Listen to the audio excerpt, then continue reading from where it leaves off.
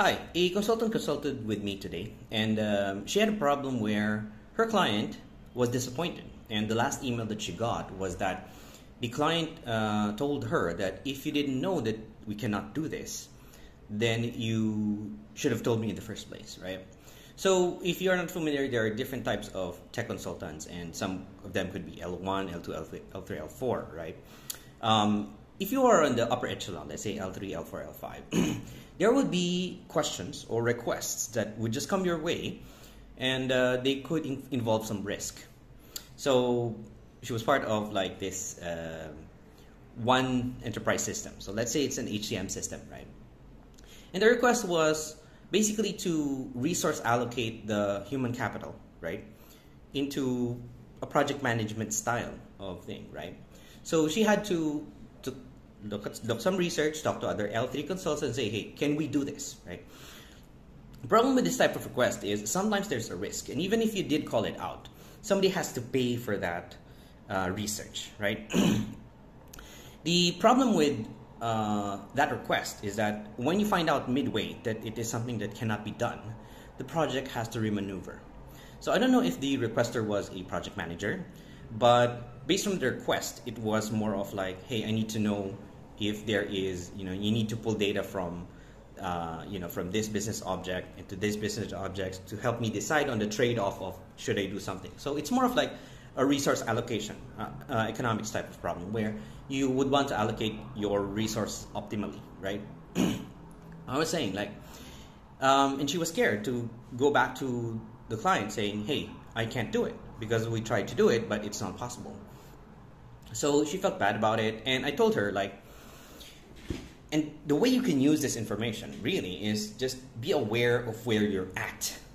Be aware where you're at, because if you're working with an HCM system, there is no perfect system. Yes, I think there was one of my mentors told me like, there's no perfect system.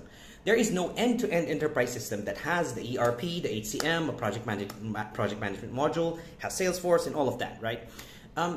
Procurement, no, there's nothing like that right now in the market. So basically the request was for the HCM to be something like a project management tool.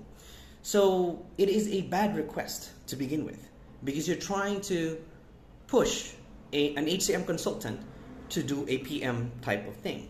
Now that means you have to rework the entire feature of the system design. It's just like expecting that you're going to request for a teacher to do project management, right? So there's a very different system, and you're expecting a different output. And she was caught in the middle of trying to say, hey, I shouldn't be doing that. So I put her into context and say, you're in a situation where you're a consultant for this tool, which you should be promoting your tool, right? That it can do everything, right? And there are obvious things that it cannot do. But be aware and you have to put it like, this is a risk. Are you willing to take this risk? There's some stakeholders that are going to do it, but then you have to be careful, because if the last response was, I'm not happy with this, there is no action. As a consultant, you should go back to your client and say, what do we do now, right? I can decide, and this is what I recommend, right? But do you want to proceed trying to put it for this, right? I can try to look for other resources, right? I could try asking within the community or whatever that HM community is, or that, Git, whatever. You want to ask somewhere. But that doesn't mean that you should be solving that, because you're not the inheritor of that system as an employee. As a consultant, you have limitations to what you can do and what you can promise and what you should say as a risk that may or may not be done. So I'm going to put this in my own example where you will be placed into situations where expectations are very, very high, and you have to call things out and document them properly. And it has always worked in my favor if I document the risks I call out, because I've experienced some people that they say, oh no, this was entirely your responsibility or something like that, right? When you call it out, this is a risk, right? I can say, I probably can do this, I cannot do this, and these are the risks. Do you want to take it, right? Let's say it's going to be a study of like 2 days, right? That will forego all other stuff.